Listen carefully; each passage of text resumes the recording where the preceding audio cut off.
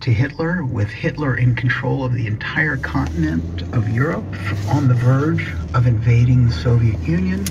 80% plus said even at the risk of the fall of Great Britain, the U.S. should not get involved as a fighting force in the war. Americans were massively opposed to intervening in the war. And then you get into the depth.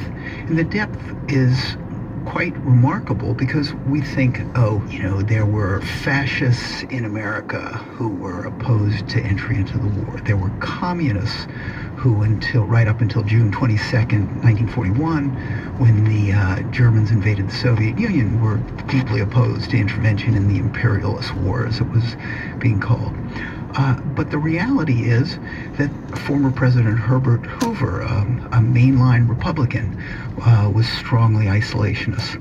Norman Thomas, perennial socialist candidate for president, was deeply opposed.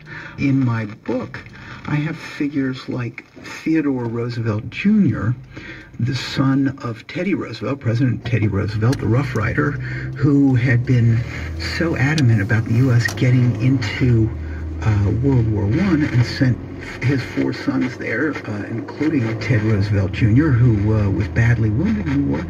He was a leading isolationist during the period. Eventually he came back and rejoined the army and was famously leading the invasion at Utah Beach on D-Day.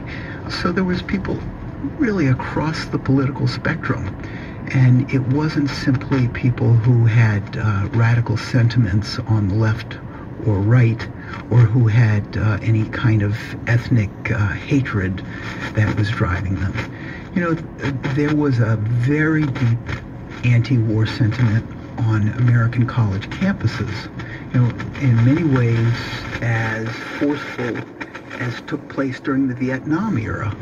Young people were basically saying, I don't want to go fight a war among the great powers and fight a war of attrition, which the assumption was it would end up being another war like the First World War, in which essentially an entire generation was slaughtered in the trenches, facing off against each other. And there was a draft established before the U.S. actually entered the war. Yes, Wasn't there? Indeed.